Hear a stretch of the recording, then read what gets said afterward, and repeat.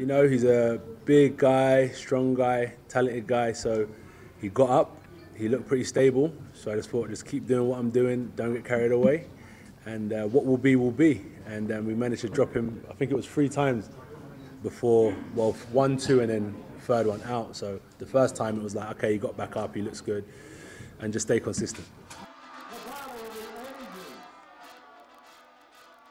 He was quite special because he stopped me. He did what Tyson Fury couldn't. You beat Tyson, you know. Couldn't done, you know. Beat him. And he's like, no. You know, he wasn't my day, and he's just way better than me today. So, yeah.